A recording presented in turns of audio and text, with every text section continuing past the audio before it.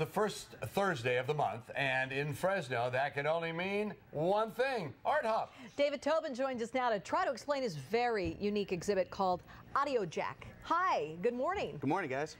So this really kind of just happened because you were fiddling around with sounds. Yeah.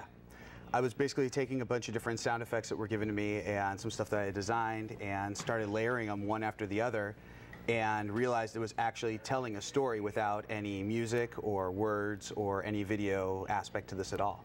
But you're saying telling a story. Is that in the person's mind? Do they create the story? Yeah, exactly. It's open to your imagination. I have a specific story in mind with each of these, but I never tell anyone because then that would affect your perception of what it is.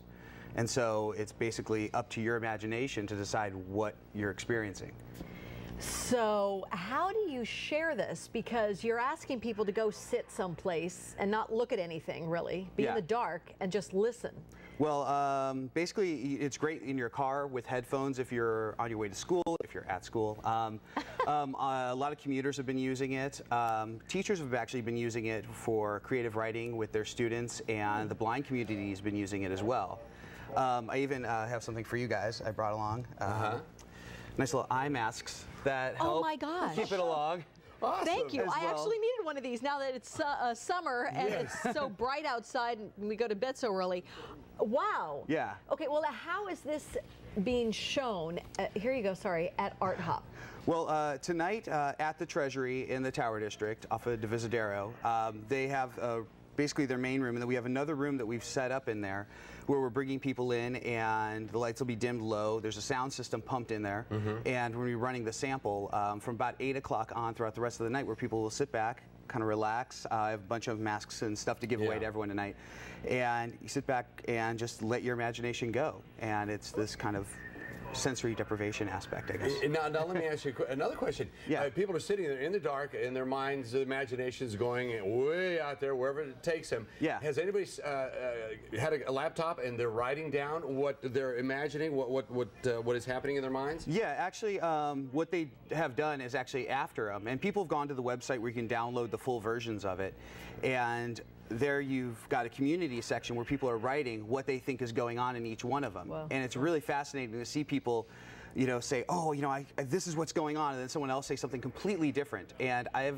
yet to hear someone say exactly what's going on in any of the stories. But people come close, but they just go left all of a sudden, and oh my God, this happens. Now, how do you entitle them? Basically, I come up with kind of, that's the hint. There's a little bit of a hint with each title of them, and there's a series where the story actually goes from a beginning, middle to end, and it's kind of up. Really, I try to keep it as much to the user's imagination. Sure. So we can, because everything, we have video, we have this, we have that.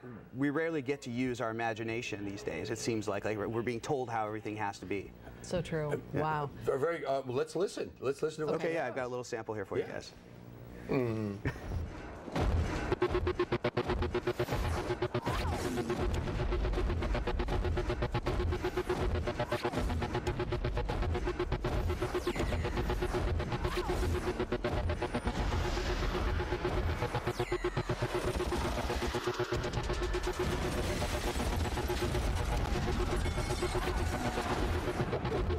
See, where are you? Oh man, I'm having fun. I'm in New York City, and I'm seeing all the energy of New York City. People traveling, running around, the energy, the activity, like during the holidays. Wow. And I'm with Iron Man, and Iron Man is walking around. Although there was a gunfight, there was a machine gun fight.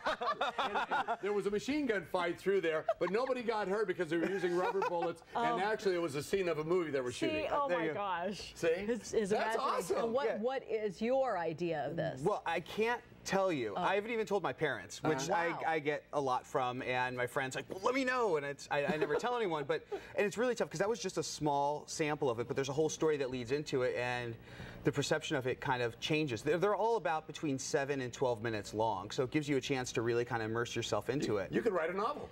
That's the idea. Awesome. An audio novel. Or not write anything at all, and it's just all on sound. Awesome. Yeah. This is ingenious. It is so out there, but it is ingenious. Thank you. Thank you very much. Thank you very much. And you're local. Yeah, well, I used to be local. Yeah, local, yeah. Which and one's now you're in LA. I went to Fort Washington, Kasner, Clovis West, Fresno City, and Fresno State. Awesome.